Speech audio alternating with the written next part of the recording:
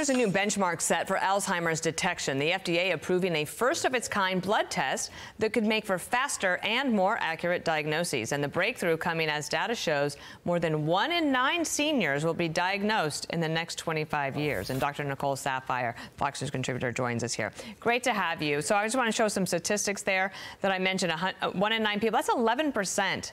Of people age 65 and older. That's 7.2 million Americans. That would be 82 million by 2050. So this kind of a blood test seemed to me like it was pretty exciting. That's right, Dana. This is great news in the Alzheimer's world. The FDA has just approved a new blood test to look for the presence of amyloid plaques in the brain. Now, this is different from existing blood tests on the market in the sense that existing blood tests were meant to be used in conjunction with PET scanning or spinal taps. This blood test is saying that it may just need the blood test alone to be able to have early detection of Alzheimer's, foregoing the PET scan, the spinal taps that are invasive and also expensive. Now, this was a multicentric trial. They looked at 499 plasma samples, and what they found, Dana, is if they were found to have a positive ratio, 92% of those patients also had evidence of the amyloid plaques, whether on the PET scan or in looking at the spinal fluid.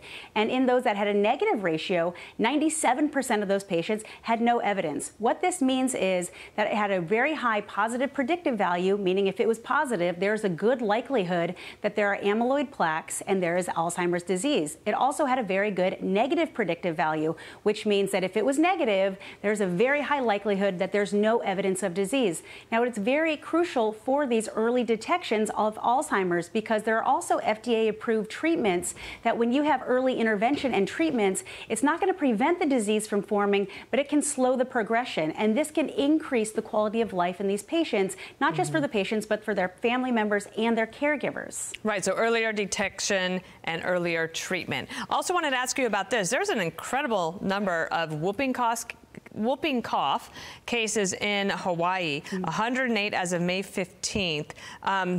The symptoms can be a runny or stuffy nose, low-grade fever, mild occasional cough. Babies may struggle to breathe. This is a big deal. It is in Hawaii, but as we know, these things don't stay contained necessarily. What should people know about this? Well, first of all, Dana, let's not panic. Whooping cough is tried and true. It's very common. It's been around. It's here every single year. We are seeing a rise in cases. Even here in the Northeast, we've seen a rise in cases. It is caused by a bacterial infection. It is the highest risk for this respiratory illness is in kids. My son actually had whooping cough this spring, and he was vaccinated. He was boosted, and he thankfully only had a mild course. But this is what we call the 100-day cough. So it comes with a very severe cough that lasts a very long time. And so we are seeing whooping cough as we head into the summer and fall months. We may be seeing more cases on the rise. There is a vaccine. It's the Tdap, but it does wane. Within a couple of years, the efficacy of preventing illness wanes significantly. So that is why they do recommend boosters, especially if you are in a community with high levels of whooping cough. It reminds me, I have just flashed into a memory of my sister used to get it very badly.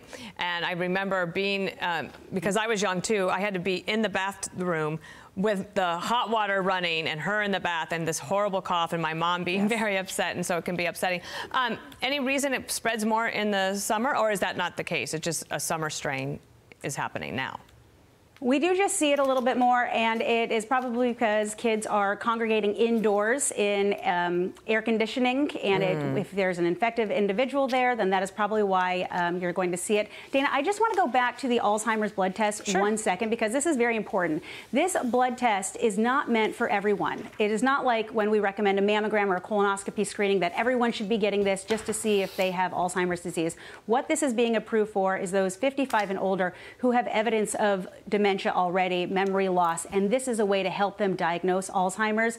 Everyone should not be going out and getting this because it could introduce psychological harm if it's positive and there's no evidence of disease. So all we can do is our best to live as healthy as possible, doing things that keep our brain healthy, eating healthy, omega-3s, certain supplements, exercise, sleep, social interaction, all these things to keep our brains as healthy as possible. And to do those puzzles. That's a great reminder. I'm glad you went back to that. Thank you, Dr. Saphier. See you soon. Hey everyone, I'm Emily Campagno. Catch me and my co-hosts Harris Faulkner and Kaylee McEnany on Outnumbered every weekday at 12 p.m. Eastern, or set your DVR.